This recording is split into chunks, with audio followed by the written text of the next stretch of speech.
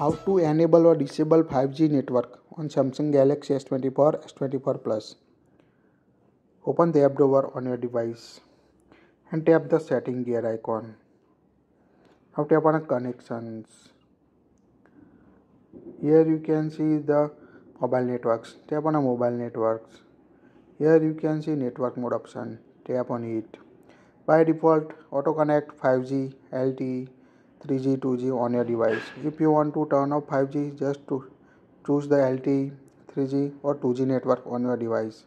You can easily change the 5G to 4G network using the mobile network settings on a Samsung S24 and other Samsung Galaxy device. You can also change access point names or network operator on your device. Just select the option you want to set as a network mode on your device. That's it. Like it, share it.